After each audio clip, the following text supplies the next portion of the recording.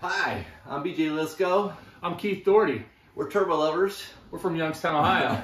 Our drummer is not with us right now. He's vacationing in Florida, that lucky bastard. He got out of this. He got out of the winter for a while.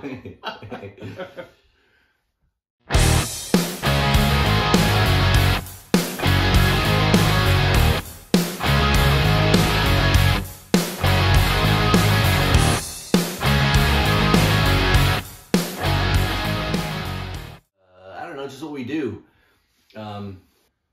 You know, if you really want to make music, like you're just gonna find a way to do it. Pretty much no matter what. Like it's just something you kind of have to do. It's like, you know, it's just in you.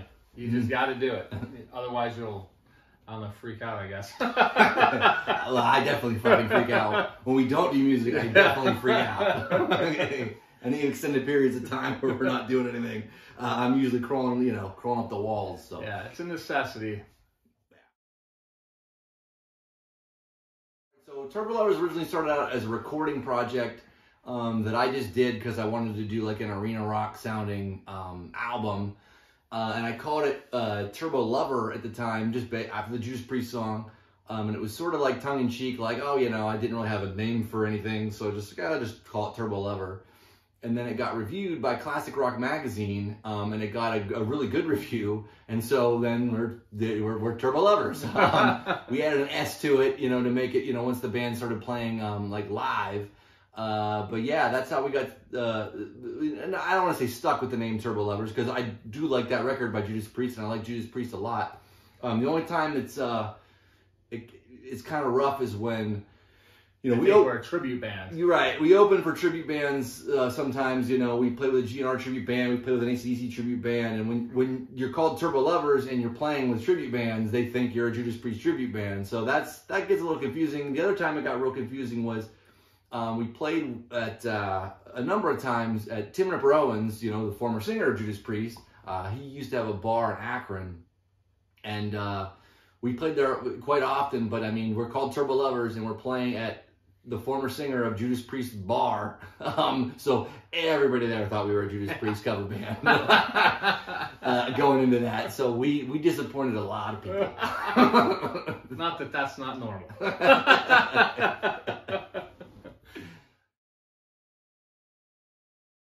All right, well, our latest album is called Lettin It Fly. I'm wearing the shirt right here. That's the cover. Probably done that. Yeah, we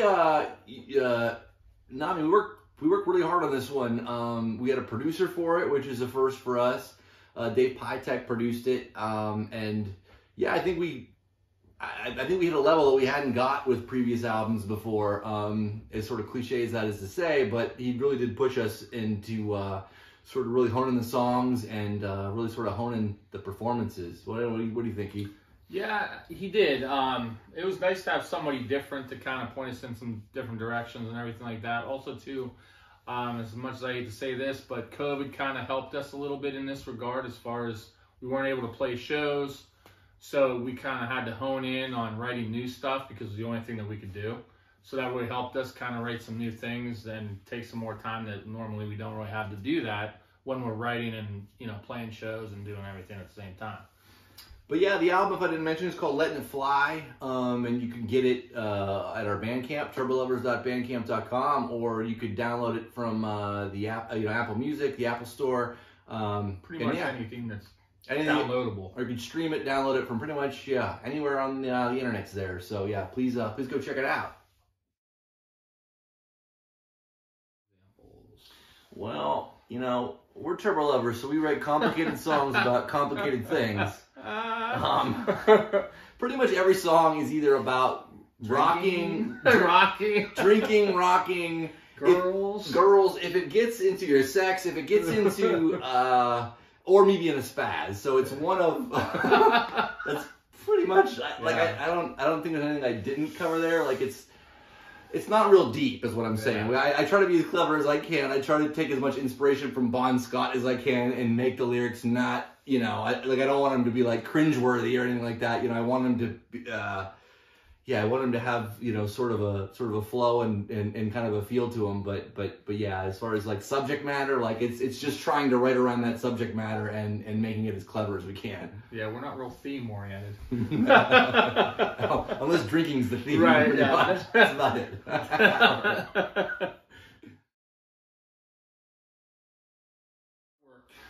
All right, well, album cover artwork here again, and I'll splice something in here.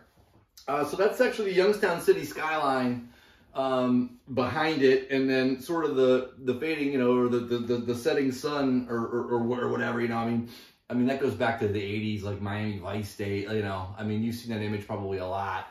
So it's sort of a retro kind of throwback.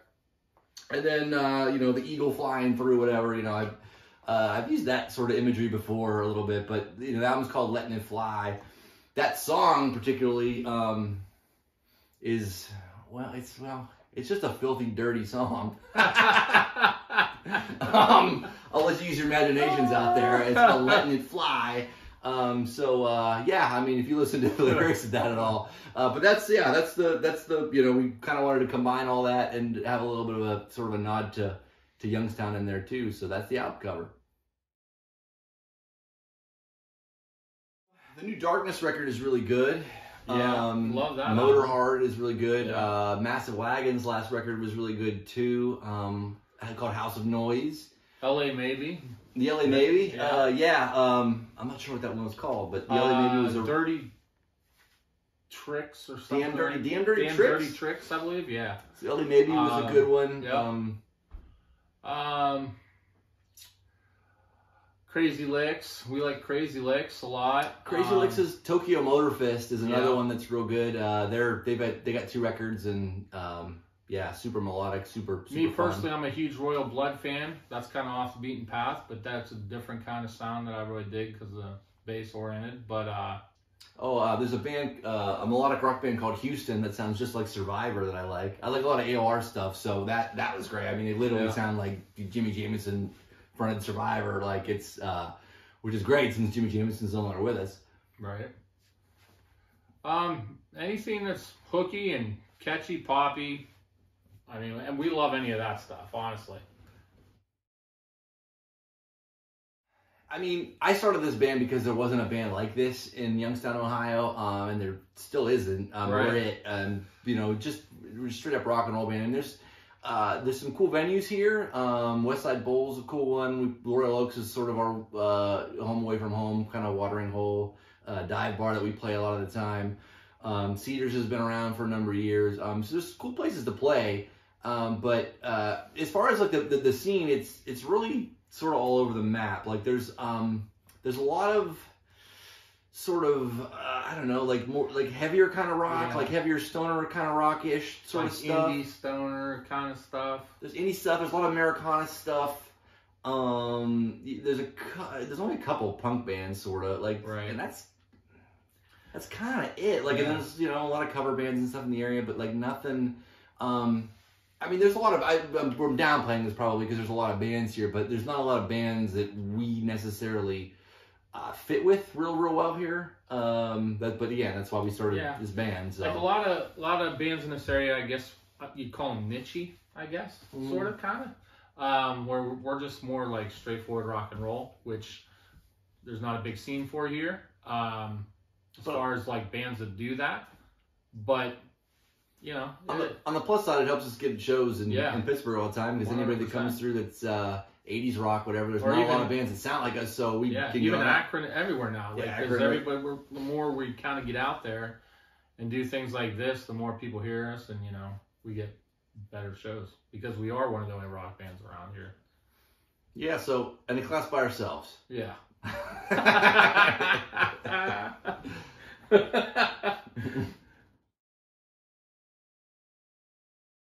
Well, we're just gonna keep playing shows. We got a number of cool shows coming up this year.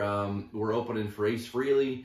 We're opening for Living Color. We're opening for a band called The Lucid, which is David Ellison from Megadeth's new band.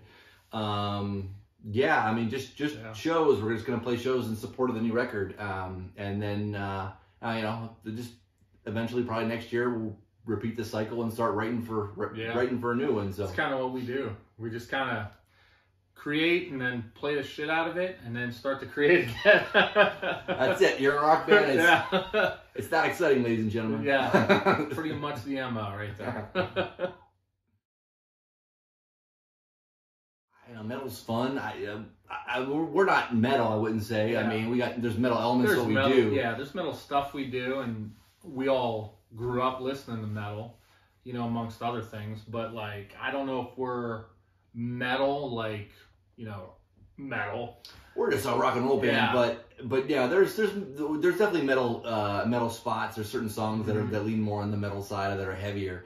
But no, I mean, I think metal rules just because it's just fun. It's sort of a community too. I mean, you see anybody, you're like, oh, that guy's a metalhead, and then you're gonna, you know, you hit it off. You could talk to just total strangers. Like I've gone like last year, well, not last year, Jesus. The last time Metallica came through, I went by myself to the show and just hung out and, you know, and just made friends because you're in a Metallica concert together. You know, and that happens at any metal show. That happens at local metal shows, like, you know, anything, and everything sort of in between. So yeah, it's a cool community. You know, you sort of can spot your own, you know.